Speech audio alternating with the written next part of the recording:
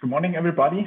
I'm happy to present to you and introduce to you today our first talk in a series of talks, which are hosted by the Design++ initiative.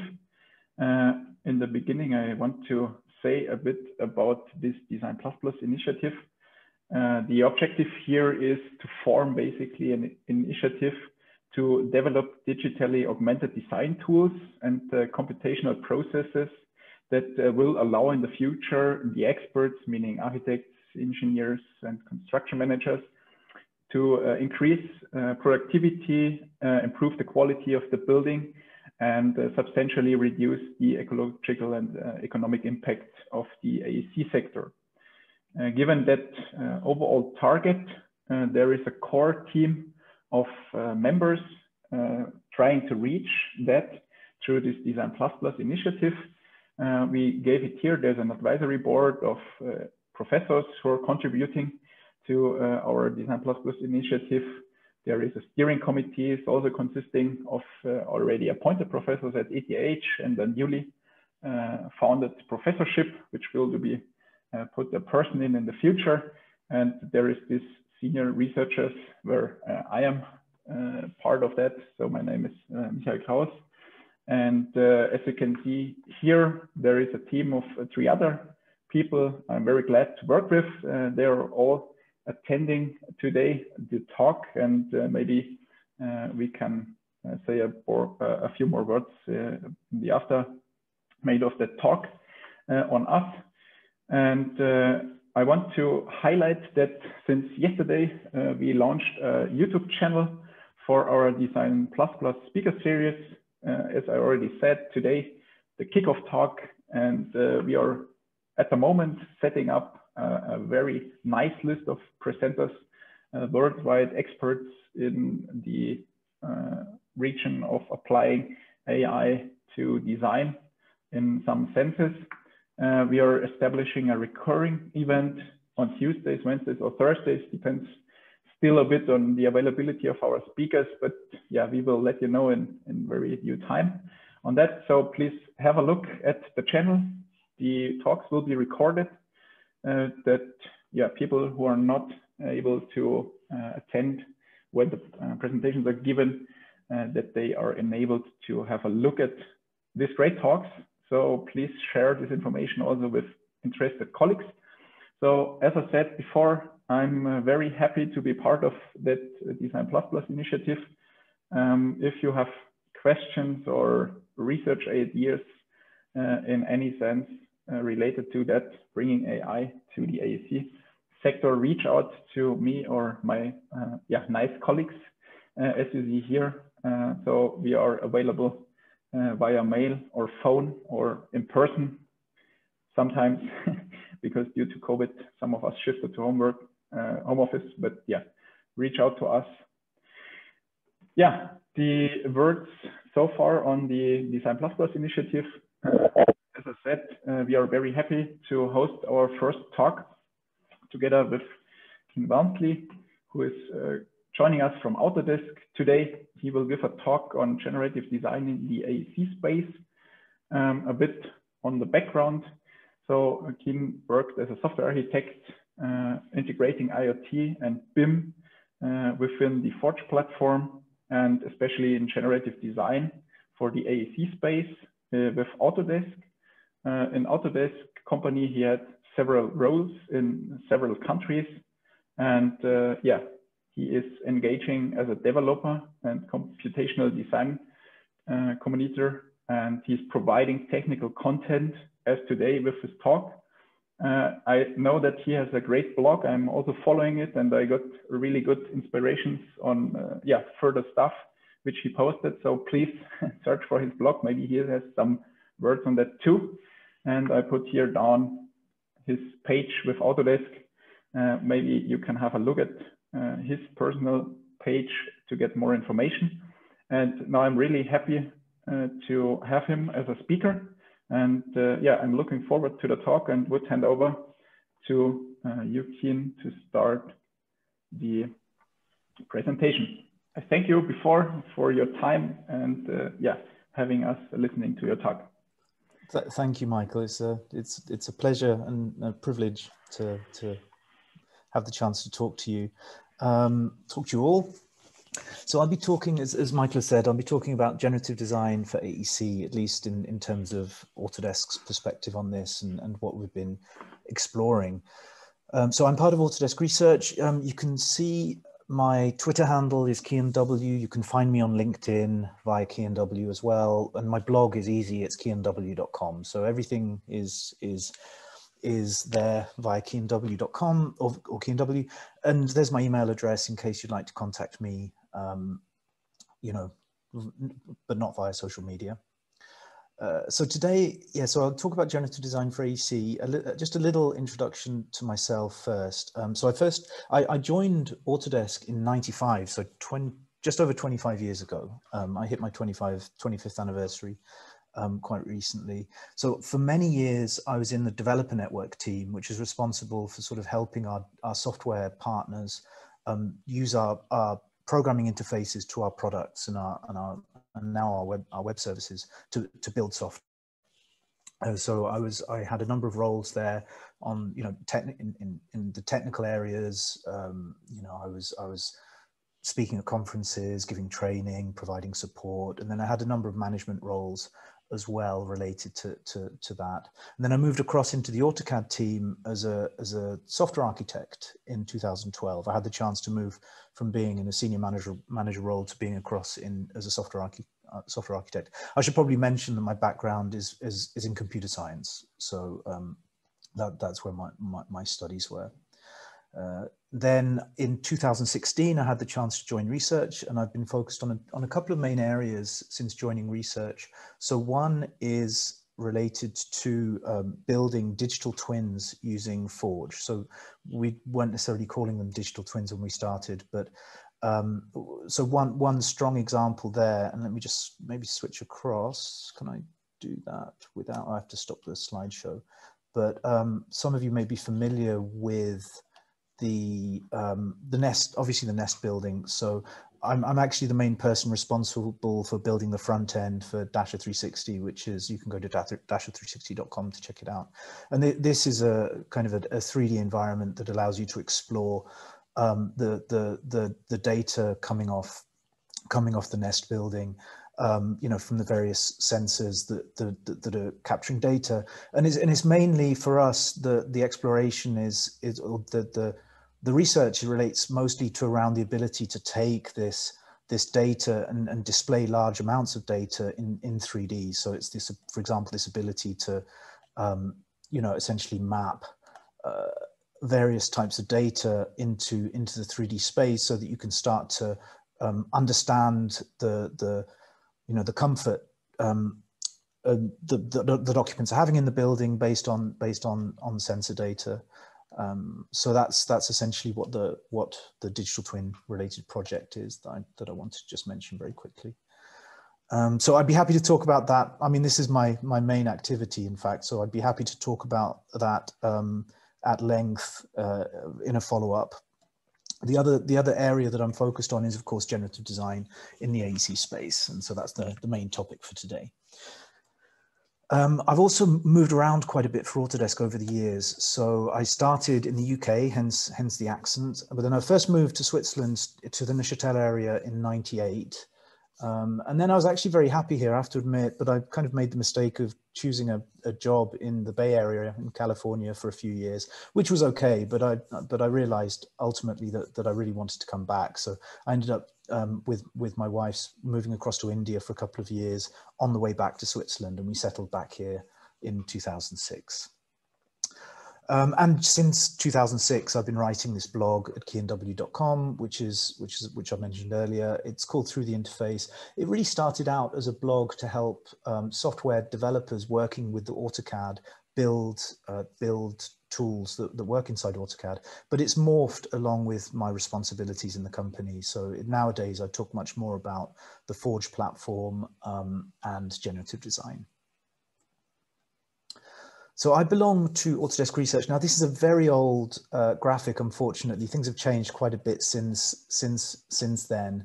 in terms of the structure, but it does give you some idea of the type of areas that Autodesk is researching actively. And it's important for me to point out that it's the living, which is an architectural studio that Autodesk acquired back in 2014, that's really been driving a lot of our research forward in this space. And the living is headed by David Benjamin, and essentially they are the ones who are really breaking the ground on a lot of these generative design projects. So I don't want to take any credit for having really done the hard stuff for these projects. I have been involved in a couple of them in a phase 2 kind of capacity, where we've wanted to take that initial research and make something that's more publicly consumable, so that something that we can publish, that people can download and play with. So that's really my role in these activities, rather than doing the hard early research. Oops. So what is generative design? In many ways, we can think about generative design as taking the principles of evolution and applying them into the design space. So in this case, we're talking about sort of Darwin's finches and the fact that they've evolved differently over the years. We over generations. We talk about generative design as having this loop, so a generate, evaluate, and evolve loop. Now, what that actually generally means from our perspective is that there's a parametric model, which typically would be defined in something like Dynamo or Grasshopper, which has a number of inputs going into it, and then this model has the possibility of generating hundreds or thousands of different design solutions for that particular design problem. Then there's an evaluation component, which is generally built into that same graph. So typically we have evaluators or metrics that will evaluate that design from various perspectives. So it's a fitness function essentially, or a number of them. So this can involve simulation. It can be, you can involve things like daylight analysis, shortest path, path of travel type analyses, et cetera, et cetera. And then ultimately there's an optimization engine that makes use of some sort of genetic algorithm to evolve the inputs to the parametric model based on what it's measuring in the outputs, in the metrics.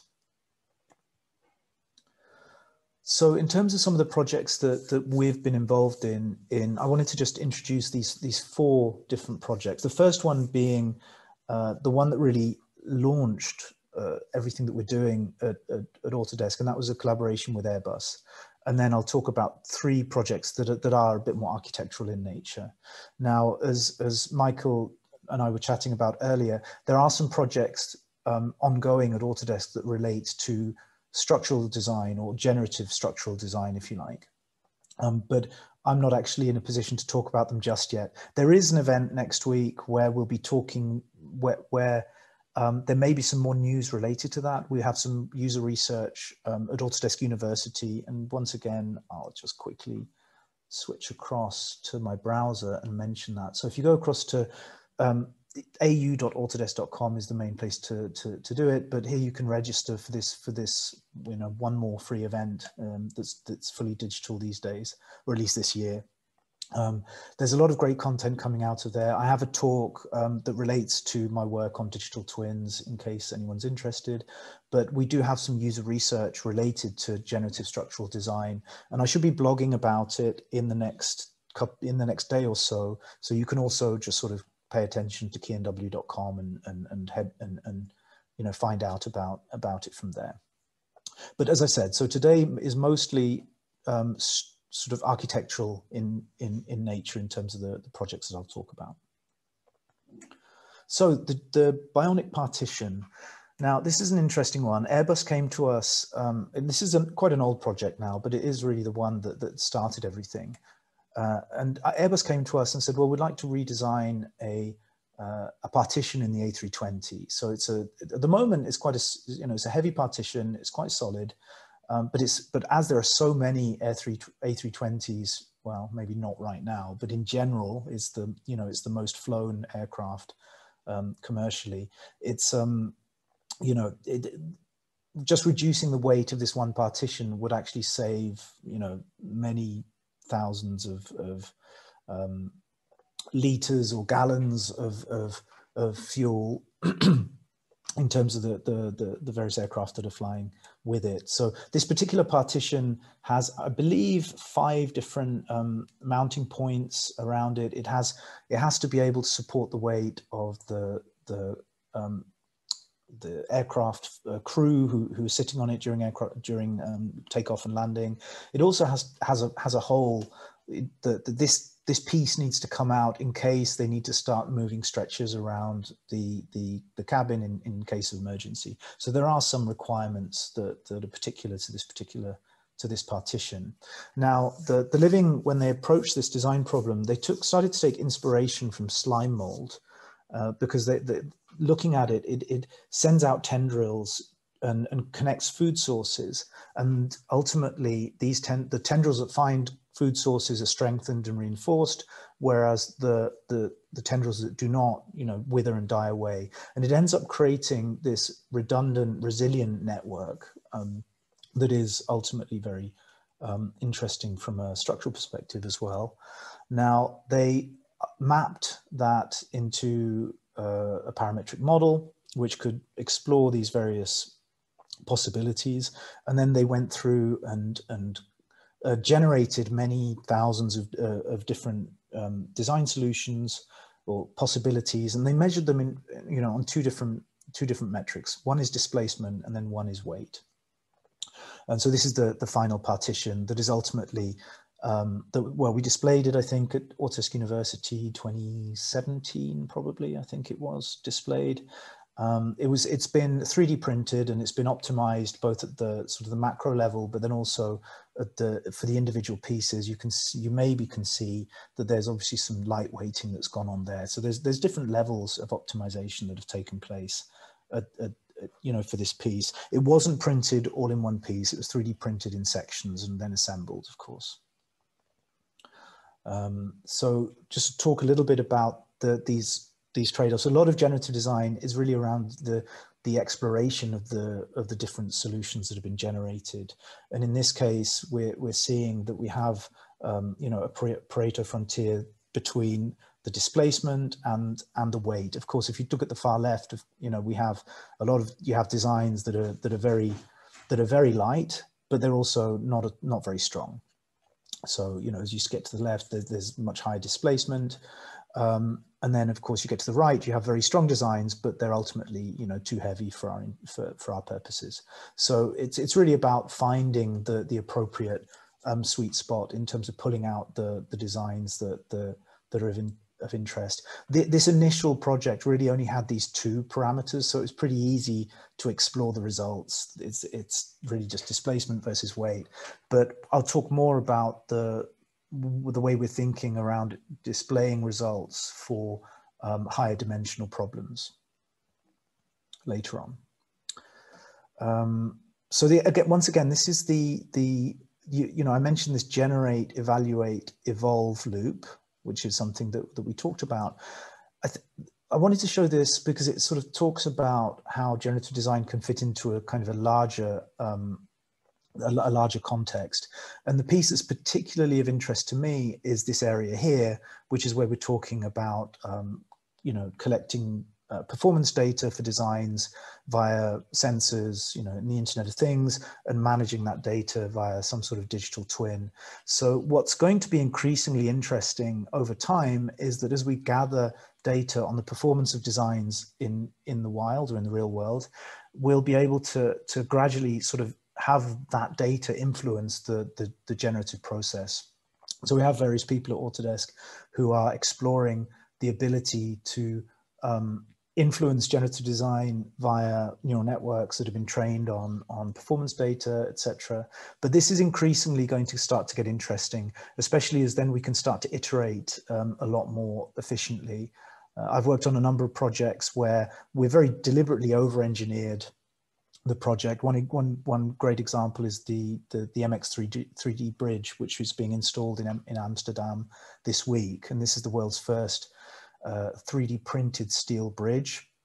Now, we've been involved in putting a sensor network inside the bridge in order to monitor how it performs. Now, clearly this bridge was heavily over-engineered, but with that data, in theory, if there were to be future iterations on this design, we could make use of that data in order to better understand or more optimally engineer the solution moving forward. So we're starting to think about how this can, this can also be applied in an AEC context or an architectural context as well.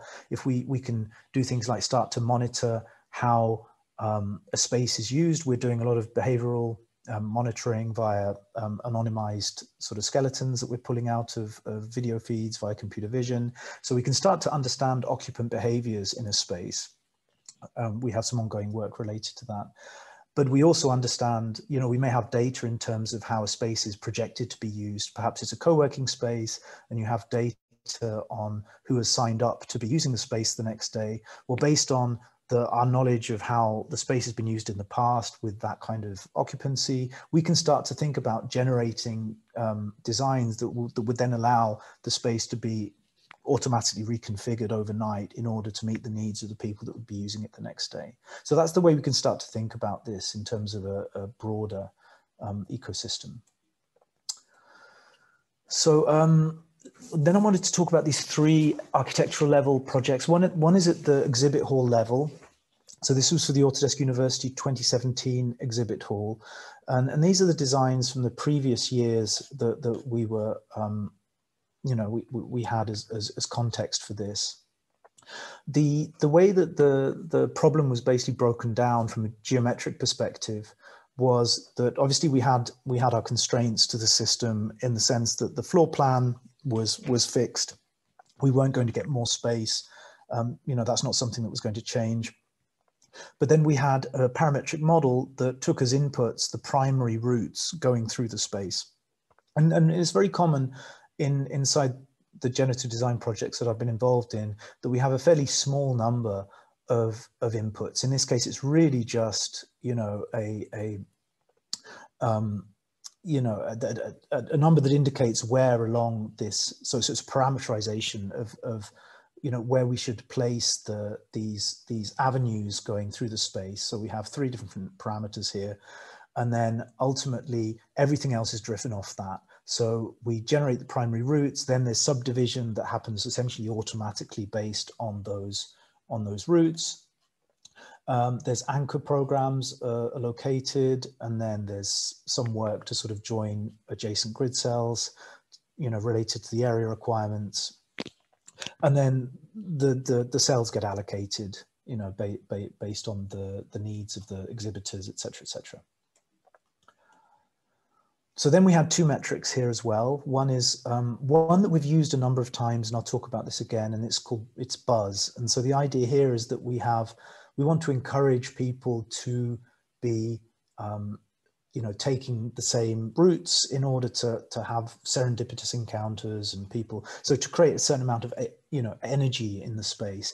Now, clearly in a post-pandemic world, we probably want to minimize buzz in many cases because we don't want people bumping into each other, and we want to try and optimize the space so that people have less contact.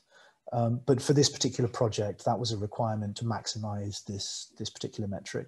And then the other one is a simple one, which is adjacency. So, trying to reduce the travel time that people would have to go from particular parts of the plan, of the layout to, whether it's from a particular exhibitor to another, or to the restrooms, or to various amenities.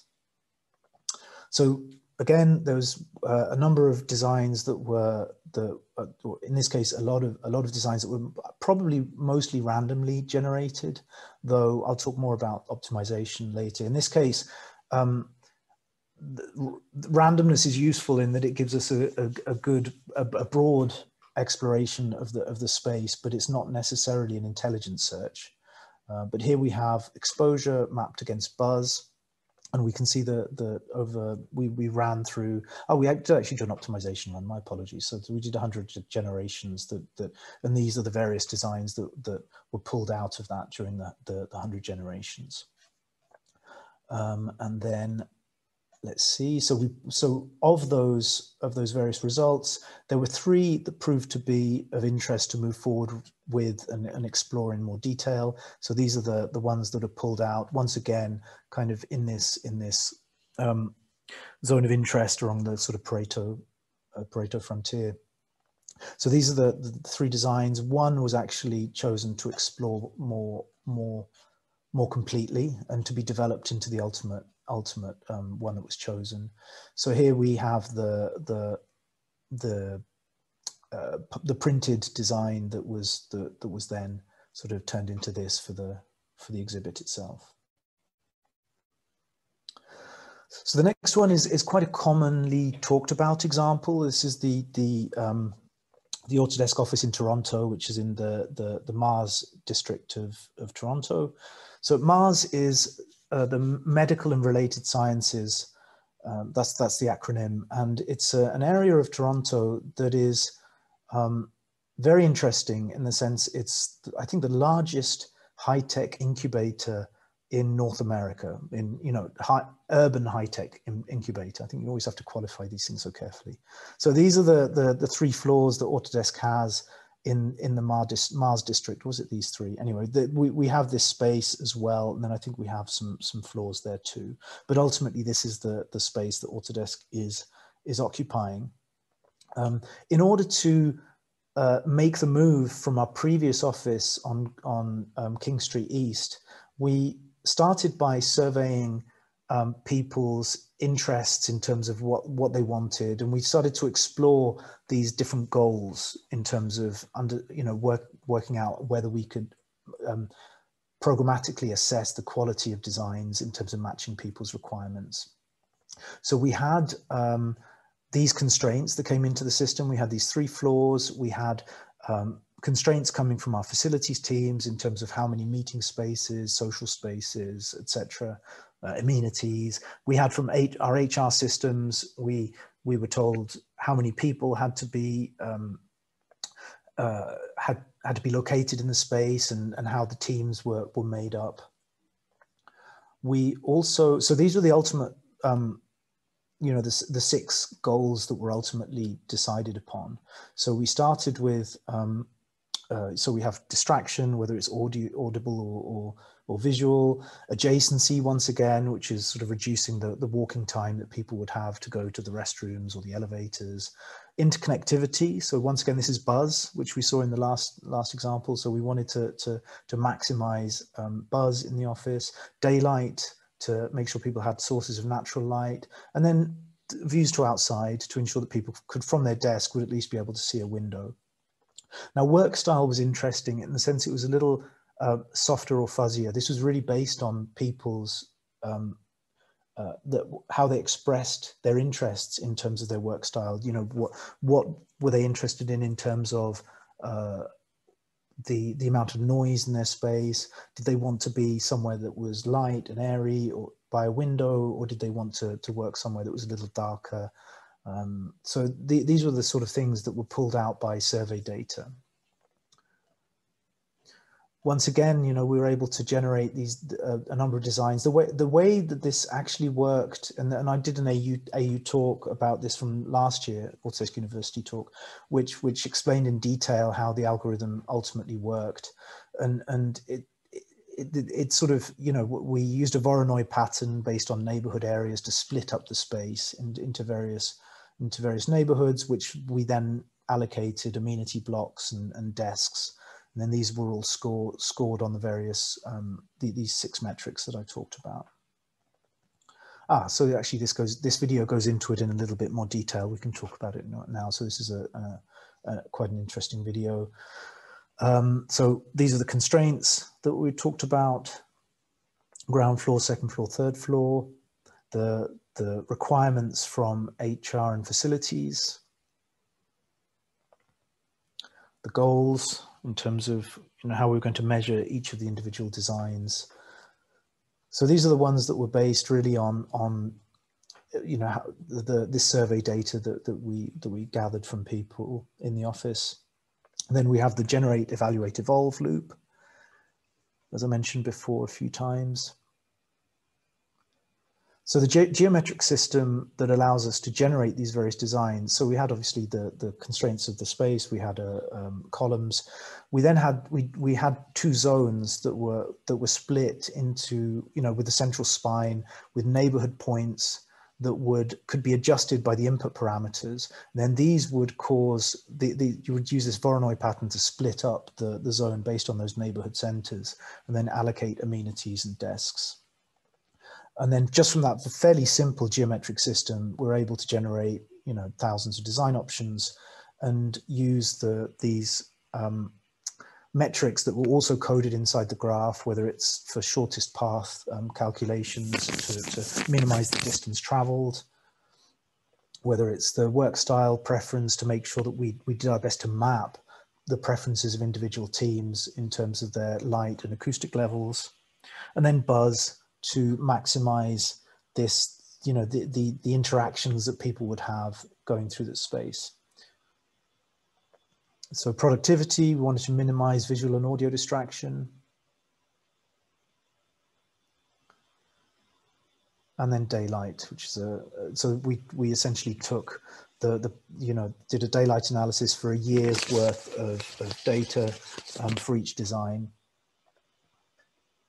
And then views to outside, so just to measure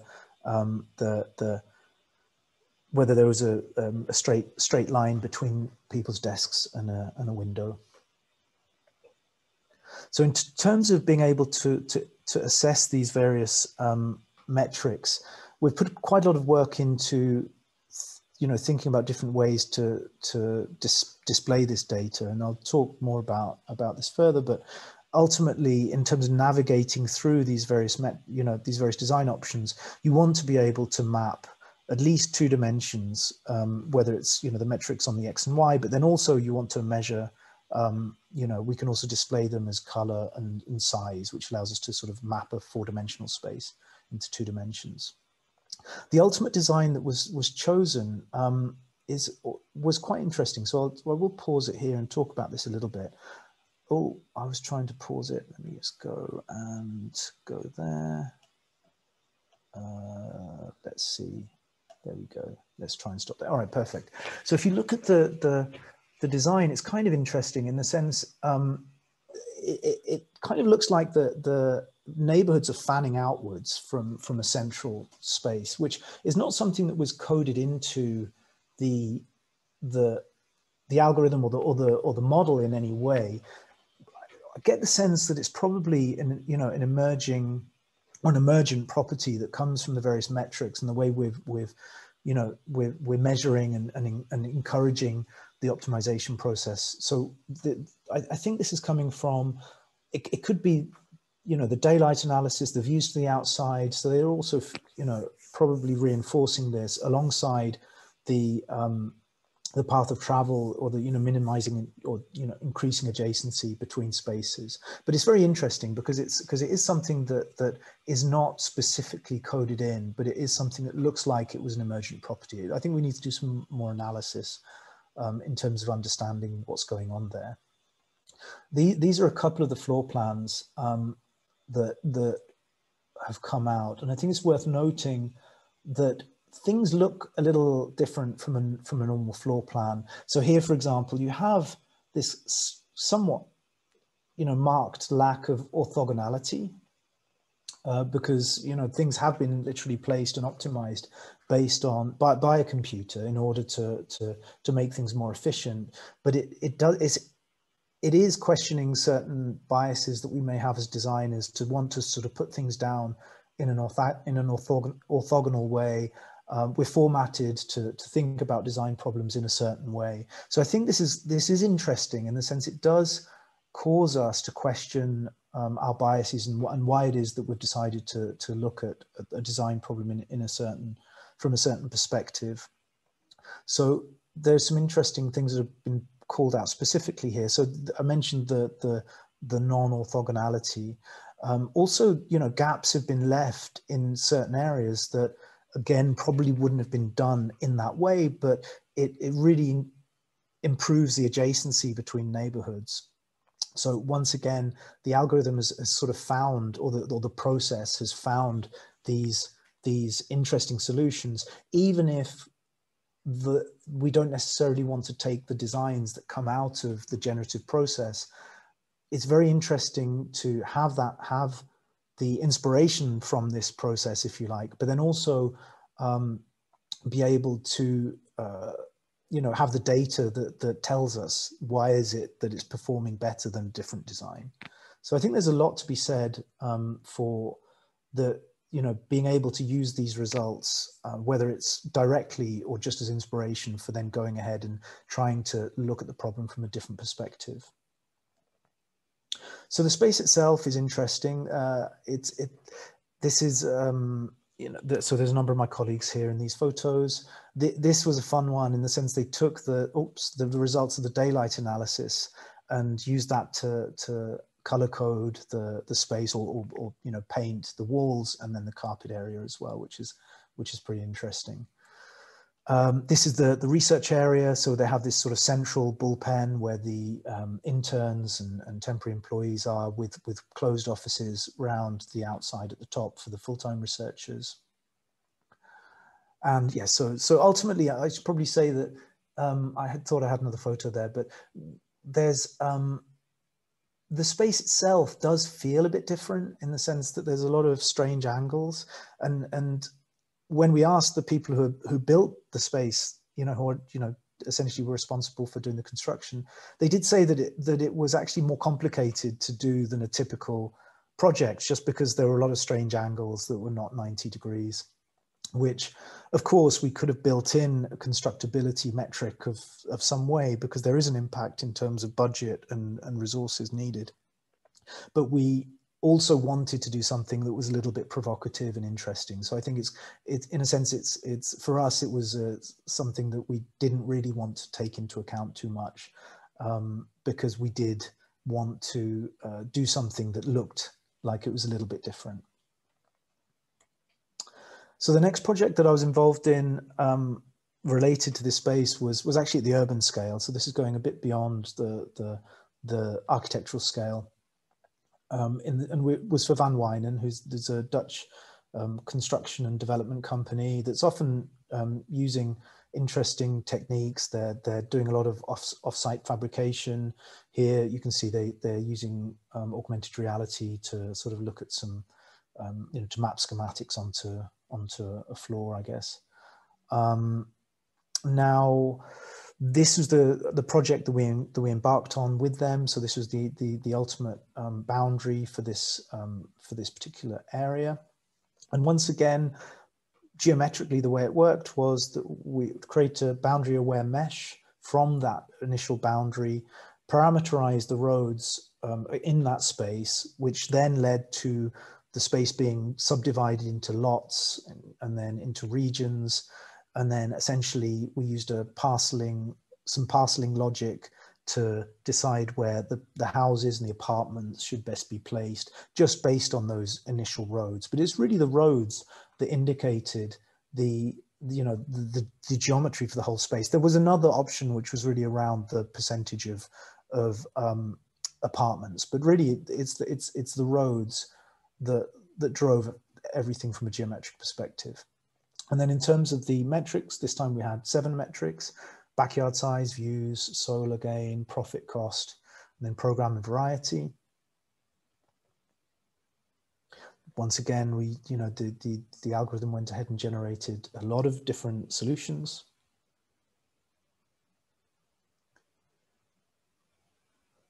And then we provided this was an early version of the exploration interface that has since been sort of built into Autodesk Revit.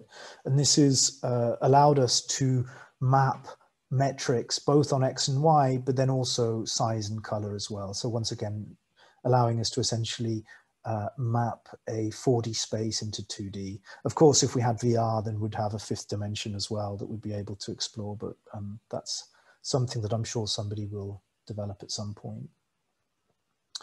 So we were able to pull out the interesting designs, in this case, mainly looking at profit versus sort of solar gain. And then you can see the Pareto frontier here, and they pulled out a few designs, one of which was further developed for that particular project. So those are the 4 examples I wanted to talk through before we get into some of the more specifics around how it all works. So we talked about the Airbus example, which really just had 2 goals, similarly to, just as we had 2 goals for the Autodesk University Exhibit Hall.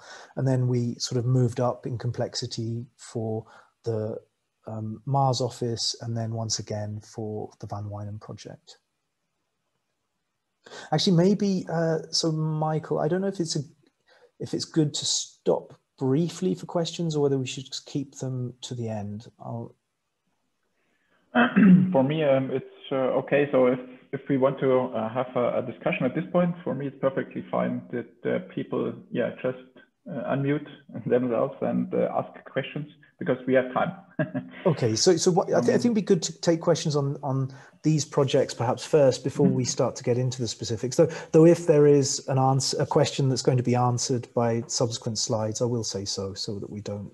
So I would say maybe we continue. Okay, perfect. Yeah. So I just wanted maybe explain a little bit about the more concrete aspects of working with generative design. And this is sort of a graph that looks a little bit at where we've come from and where we're heading in terms of the process.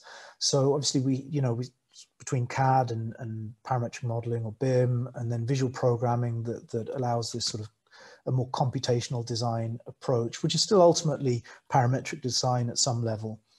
But as we move forward, we're talking more about either exploration of a design space using option generation or optioneering, or starting to get into the real intelligent search of a space using optimization. And this is where a tool that which was known as Project Refinery.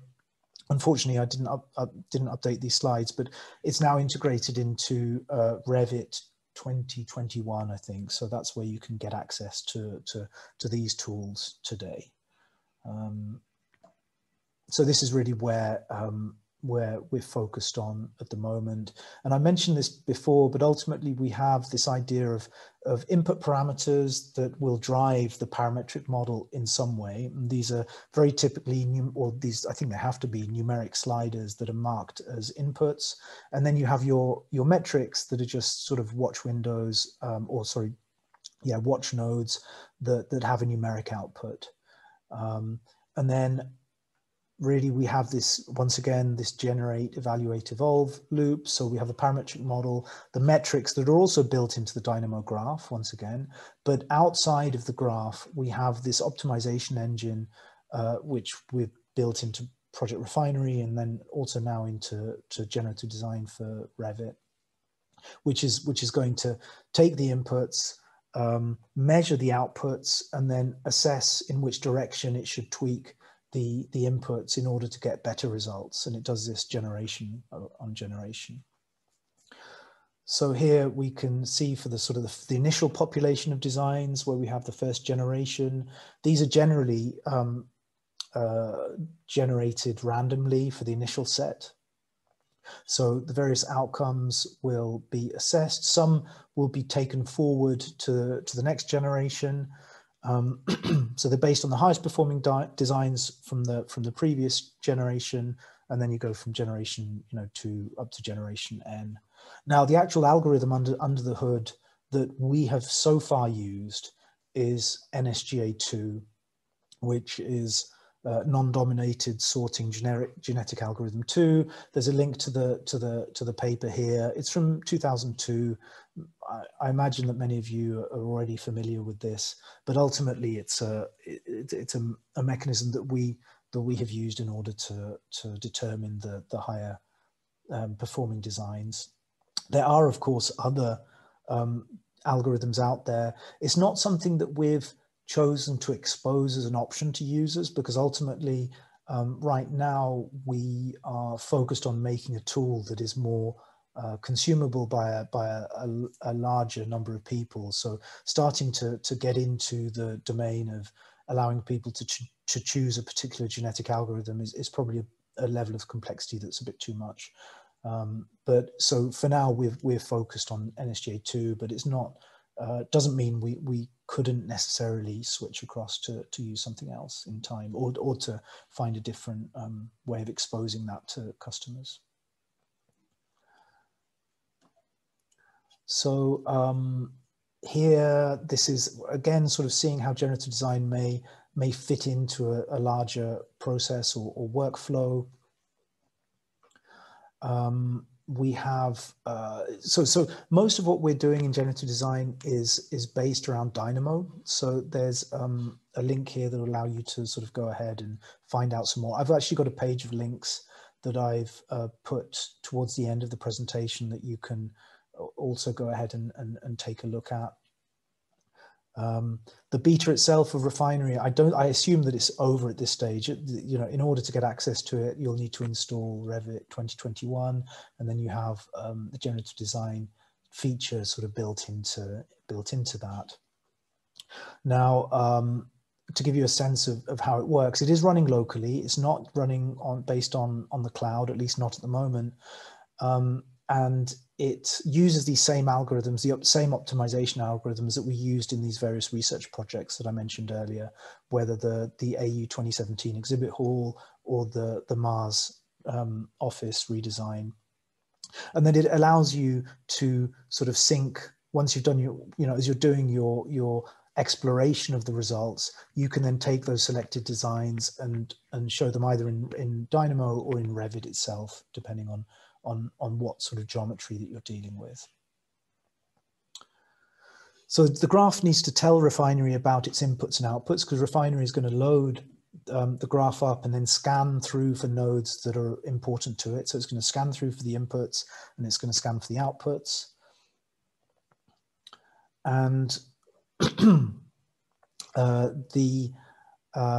let's see, what's anything worth mentioning? I don't think we need to talk too much about that.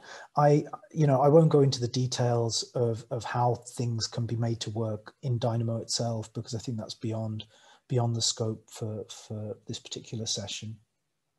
But in terms of creating the study, there are a number of different types of study that you can create inside the generative design interface. So you can do an optimization run, which is the main one, of course, but you can also do a completely random run, which is just going to take random input values for your various parameters within the constraints of what you've specified for them, of course. You can also do a cross product. Now, it's a kind of an unfortunate piece of terminology in the sense it's probably more accurately a Cartesian product. But anyway, it's essentially taking each parameter and then splitting it up into an even number, or sorry, into, parameterizing it evenly based on the number of designs for each that you've chosen for each one. And then it just sort of multiplies those out via a Cartesian product in order to systematically explore the solution space, which is something you wouldn't necessarily get from a randomization run and not from an optimization run. But of course, because of the granularity and you're very unlikely to find your ideal solution with a Cartesian product or cross product run. And then like this is just going to take the existing parameters and tweak them very slightly and find a solution that looks a little bit like this, but not necessarily the same. So in terms of the way this works, you've got the randomization, literally just going to take random inputs, and then you have your design space, and then you have, however many designs the user has chosen will get created randomly. For cross product, you'll specify that you want perhaps 5 for each parameter, or 5 for one parameter, 3 for another, and then it's going to generate those 15 solutions. Excuse me. An optimization run is going to do a more intelligent search of the design or the solution space. So generation on generation, and there it says you may have 18 designs, but very often you're going to have fewer, because you'll have the best designs in generation 1 may still be the best designs in generation 2 or 3 or whatever. There's no guarantees that they're going to be improved upon. So in fact, this isn't probably perfectly accurate, in the sense we're doing we are carrying forward the better designs from one generation to the next.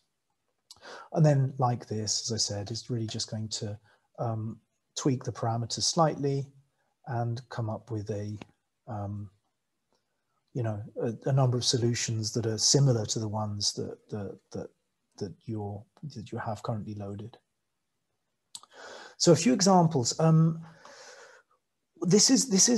I often talk to people about getting started with generative design, I discourage people from loading up the samples that are too complicated. This is one that, for example, I created, which allows you to just, you input a floor plan and it ultimately just tweaks the angle and the spacing of the tiles in that space in order to, and then it measures, how much waste there is. You can start to tweak things like, obviously you'll start to choose the aesthetics based on the angle, etc. But it's really giving you a number of solutions for a very simple problem.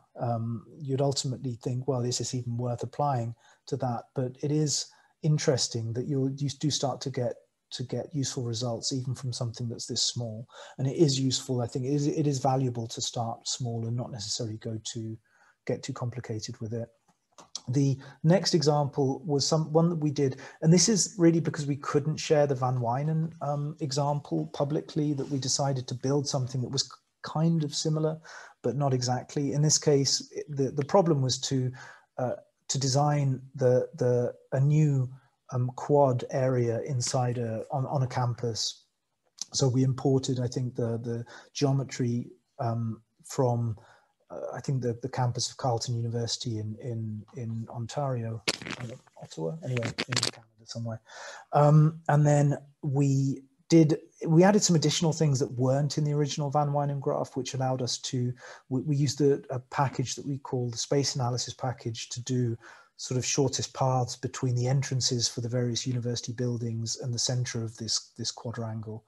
We also did some visibility analysis so that any of the entrances that were not visible from the center of the quadrangle could potentially be a security risk. There could be attacks on campus. So we decided to color those red versus the ones that are green, that are more visible and less likely to run into issues there. So that's just to say that we did some pathfinding and visibility analysis inside this particular graph as well. And then the reinvention of the original graph that I talked about when we talked about the Mars office. We've recreated this for people to consume publicly using Dynamo, so you can get that from this link as well. So I was very involved in this particular developing this particular graph. Okay. So this is probably, this maybe is a walkthrough video showing how Refinery can be used. In this case, yeah, let's see, I can't remember how. So this is fairly similar to the way the user interface will probably look still inside Revit. I think it does look a little bit different, but when you generate a new study, you sort of go through and you choose to minimize, maximize, or ignore your various output parameters. And then you can specify the number of generations and the size of each generation in terms of the population. And then it'll go ahead and generate the various solutions. And as they sort of come, they'll populate inside this scatter plot graph. I can move forward a bit. So it's creating these various designs. And then you've got different ways of exploring the solutions, whether it's a scatter plot, where you start to plot the different output parameters in X and Y. So there we're kind of comparing adjacency with buzz. We could also, change the color as well to be another output parameter, like views to outside, and then the color will change to work style. And then, but there are other ways to explore as well. I'm not sure if we show it, but there is the sort of parallel coordinate view. So here, as you hover over different solutions or select them, you can then send those parameters through to Dynamo. or to Revit if you're running it inside Revit.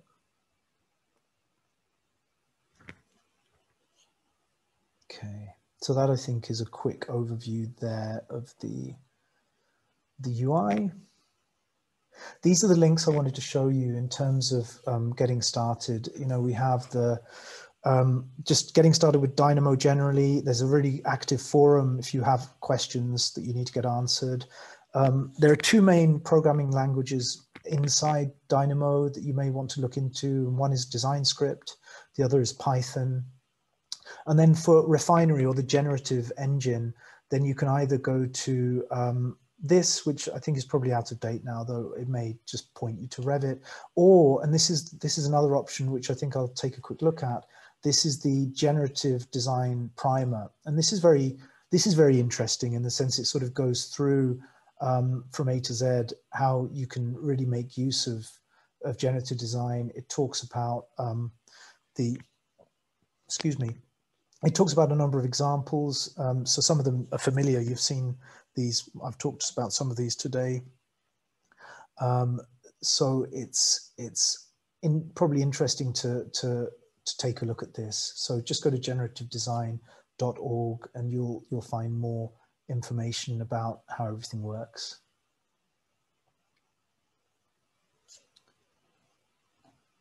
Okay, and I think that's probably it for the slides, though, you know, I can probably bring up other examples if people have more questions at this stage. Okay, yeah, thank you so far. Thank you for watching this video. My name is Dr. Michael Kraus, and as part of the leading team of the Design++ initiative, I hope you enjoyed it. We are looking forward to listening to future great talks soon. We will inform you in due time about the next speaker of this series. Stay tuned and sneak by our channel soon again.